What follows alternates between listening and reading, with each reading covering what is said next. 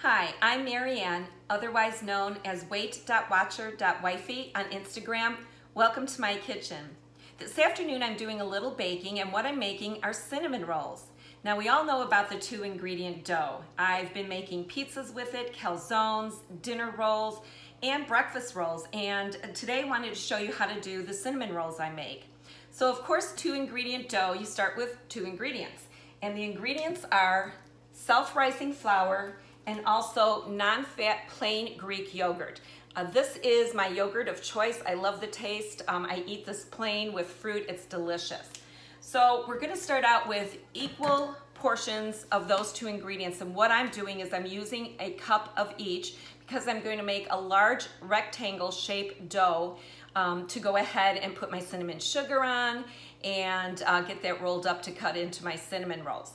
I should say when I make something sweet with this dough, I do add a teaspoon of some sugar substitute, and I use Truvia. So I'm going to add that to this dough, and I'll go ahead and get that started right now. So I'm going to measure out a cup of flour.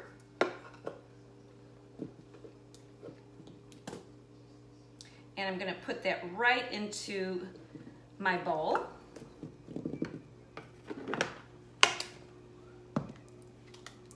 And now the yogurt goes into the bowl, and again, it's going to be the same measurement, which will be 1 cup. If I can open it, there we go.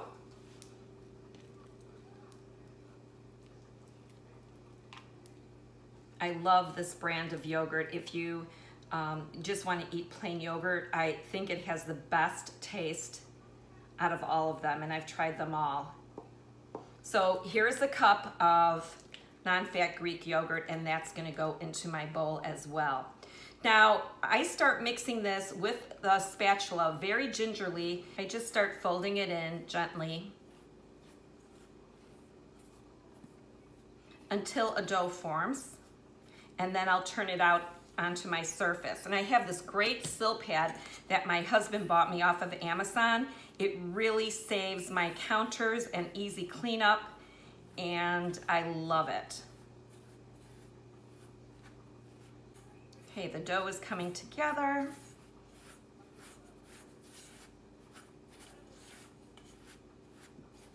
You know what? I need to take off my rings because I need to use my hands. So those come off. And now I can get my hands in here.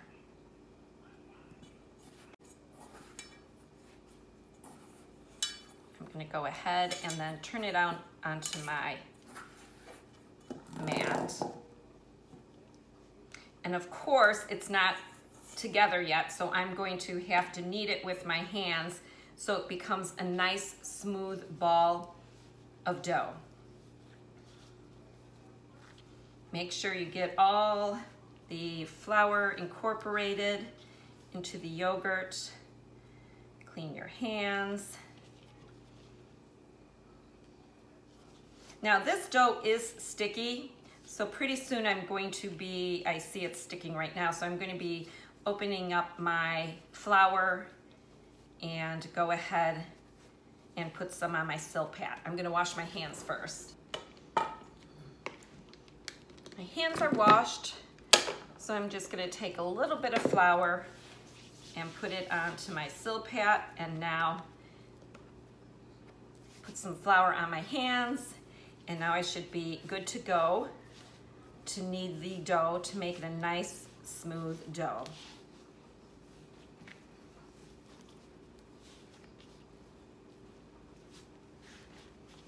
And you can see it's coming together nicely. The more you knead it, I find that the smoother it gets. Put a little more flour on here. I'm going to knead it anyway when I roll it out with the rolling pin. Okay, so I think this is nice. It's a nice smooth ball of dough.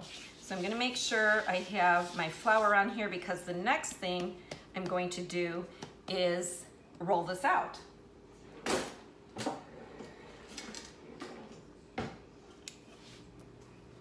I'm going to start flattening it a bit. clear my space. And I just start rolling and turning it. And I'm going to go for a rectangle shape. So as I turn it, I'm going to favor one side to get it longer and push that side out more. So it starts getting into a rectangle. This dough is pretty forgiving because you can fix it if you rip it. It doesn't have to be perfect. As a matter of fact, when I make pizza, I don't like a perfect crust.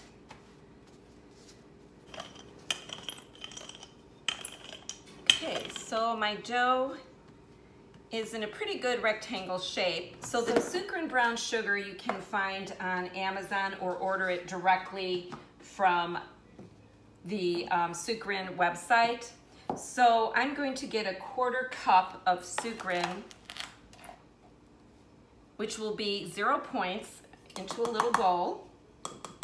And then I'm also going to add some cinnamon.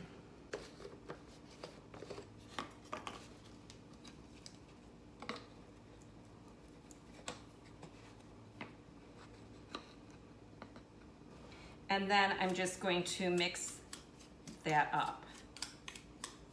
Again, this dough is 1 cup of self-rising flour, 1 cup of non-fat Greek yogurt, a teaspoon of Truvia, and then the filling will be cinnamon and brown sugar.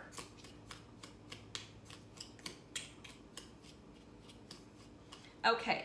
So that's mixed nicely, and then what you're going to do is you're just going to spread it, oops, I've got something hard in there. I'm gonna spread it onto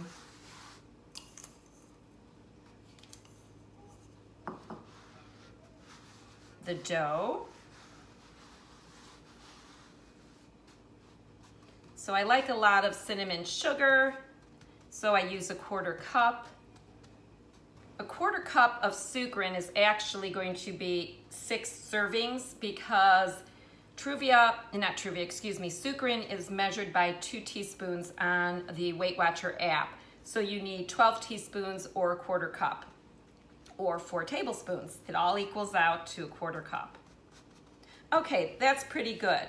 So now hopefully this is going to start rolling easily. Now if it rips, no worries, it's still gonna taste good, but you start rolling on the long end and try to get it tight.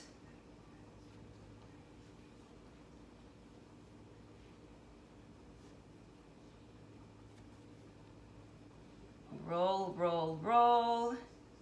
There we go. Now some of the cinnamon sugar will seep out, that's okay. I have a serrated knife and I don't want to cut through my silpat, so I'll be very careful, but I'm going to cut the ends off because the ends usually don't have a lot of the cinnamon sugar filling. Okay, then I look at it and I'm going to measure it. It is almost 16 inches. So I'm gonna go right in half because I want to get 12 cinnamon rolls. So that means this is in half. I want to get 6 out of here. So 1, 2, 3, yep. 4, 5, 6, okay. And then just cut and you'll see the cinnamon, sugar filling, and then I use a silpat and I'm just going to place them on my cookie sheet. I went ahead and marked these off to make them equal in size.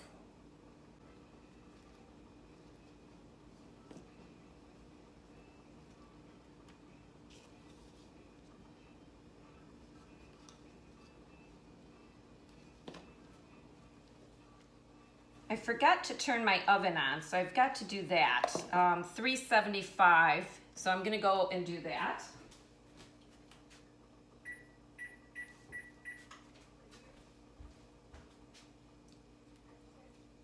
And let my oven heat up while I finish cutting the cinnamon rolls.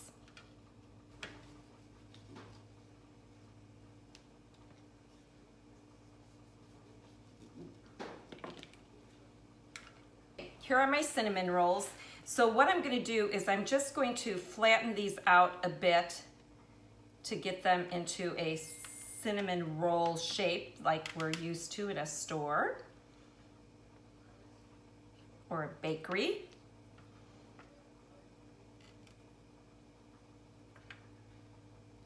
And I'll have more surface then for the egg wash. So I'm going to go ahead and get an egg and add a little water and brush the tops of these. Okay, so I have an egg and I'm going to crack it in my bowl and whisk it.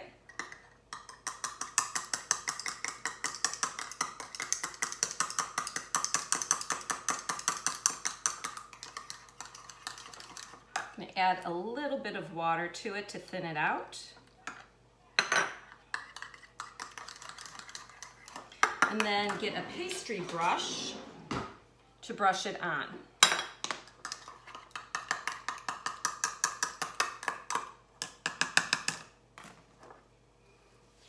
So then all you want to do is just brush the tops of the cinnamon rolls.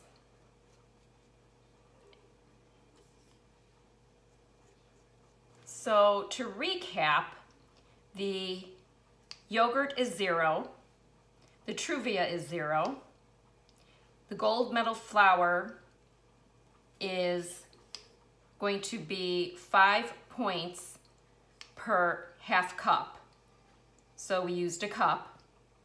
And then I used Sukrin brown sugar substitute, that's 0, cinnamon, and an egg wash, that's all 0. So far the only points are from the self-rising flour. Okay, that looks pretty good. These are ready for the oven. So I'll bake these for 20 minutes in a 375-degree oven. And it's ready. Take a peek at the cinnamon rolls. They're rising, they look delicious. They need to bake a little longer, but I just wanted to make sure that they were rising. While the cinnamon rolls finish baking, I'm gonna go ahead and make the glaze to go over the warm rolls. And I use powdered sugar and vanilla, but what I'm going to do today is use a new product I just received, which is Swerve Confectioner's Sugar. It's 0 smart points, so I'm gonna use a 1/4 cup of that with a teaspoon of vanilla extract and a little water to get to the desired consistency that I'd like for a glaze.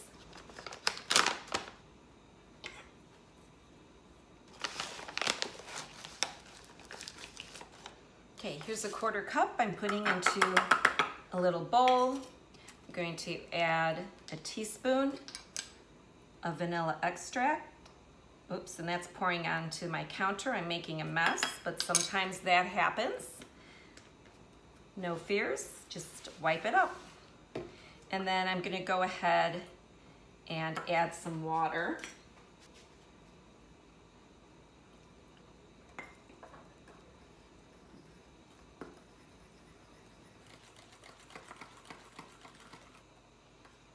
Okay, this is ready to go onto the warm cinnamon rolls once they come out of the oven.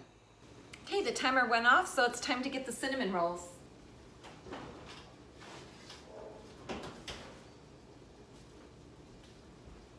And here they are. They look fantastic. So I think, yep, they're toasty brown on the bottom. And they rose a little. They're little cinnamon rolls. They're just bites, but they're perfect for 1 smart point. Then I'm gonna go ahead and drizzle some icing onto the rolls.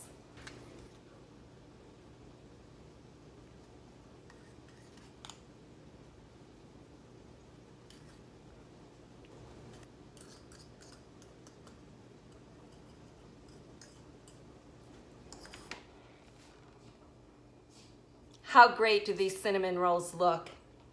2 ingredient dough, 12 cinnamon rolls, 1 Smart Point each. They make the perfect addition to your breakfast, nighttime snack when you're looking for something sweet to satisfy that sweet tooth. Look at that wonderful glaze oozing over the warm cinnamon roll. I don't know if I can resist. No, I can't. Oh my gosh. Make these. They are so good. You can adapt this recipe by adding raisins or even chocolate chips like my grandmother used to do for me. But these are perfect little cinnamon rolls. So I will post the measurements to make these so you can do this yourself at home. Let me know if you adapted in any way. Let me know what you think if you like them. Thanks so much for stopping by my kitchen. I hope you enjoy it. Have a great day. Remember to always do something kind for another person. Ciao.